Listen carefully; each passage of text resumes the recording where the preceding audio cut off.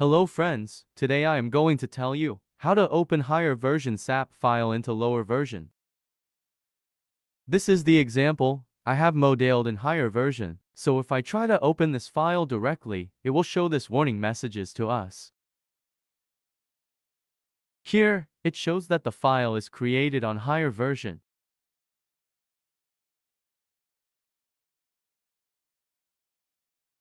So, in order to open such file, we first open this SDK file in Notepad. Then scroll down.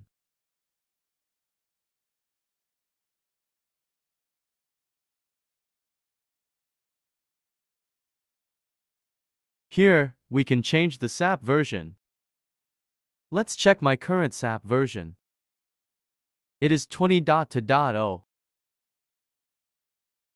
So, let's replace this version by our current version. Type there and save that file.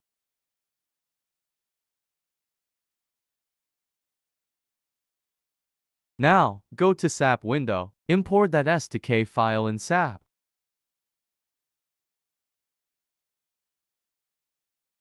This is that SDK file we just saved by typing our current version of SAP.